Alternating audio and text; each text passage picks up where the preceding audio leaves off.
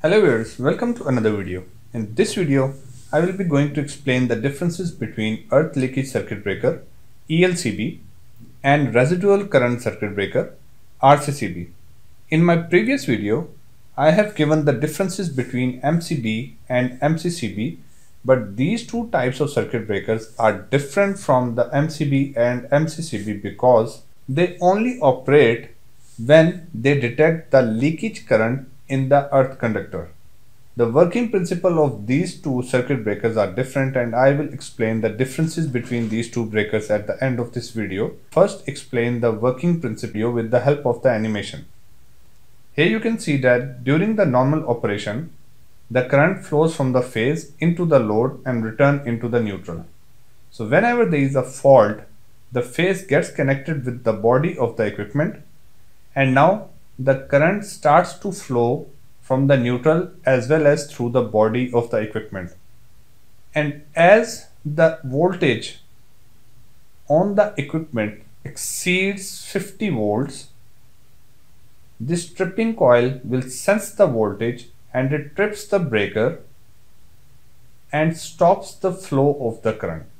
So you can see the operation of this ELCB through this animation, that during the normal operation there is no leakage current, but during the fault the leakage current starts to flow and it operates the tripping coil and then stops the flow of current and breaks the circuit.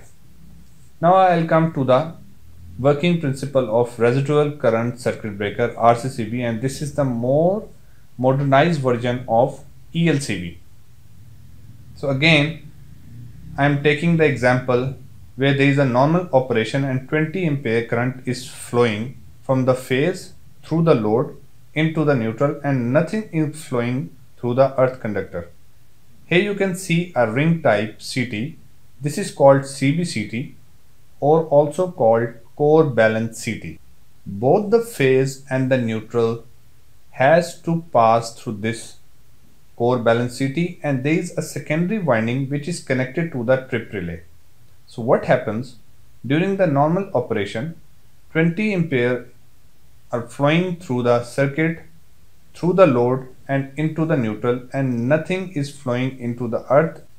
How does this CBCT work? Basically, the core balance CT works on the principle of residual current.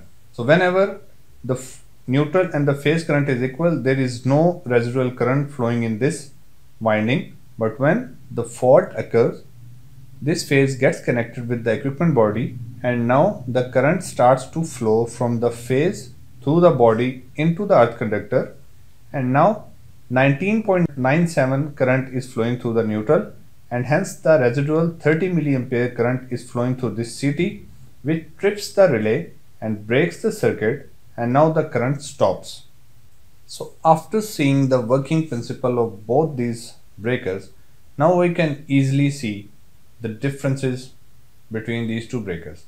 The ELCB is voltage operated and it normally trips whenever the voltage on the equipment exceeds 50 volts.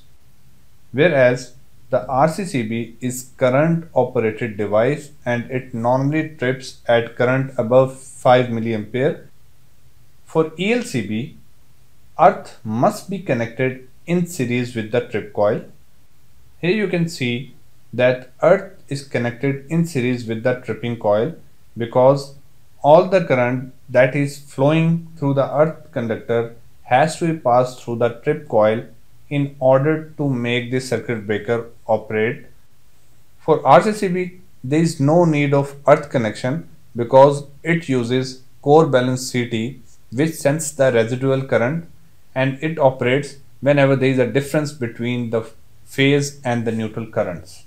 For ELCB, the nuisance tripping is very less because the operating voltage range is above 50 volts, whereas for RCCB, the nuisance tripping may occur because most of the old equipment does have leakage current. So during normal operation of these equipments, RCCB can trip. So these are the main differences between two circuit breakers. But nowadays RCCB is used because it is more sensitive and reliable, and no special earth connection is required for this type of circuit breaker to operate. I hope you clearly understand the working principle and differences of these two circuit breakers. For more interesting videos, stay tuned and don't forget to subscribe our channel. Thank you for watching.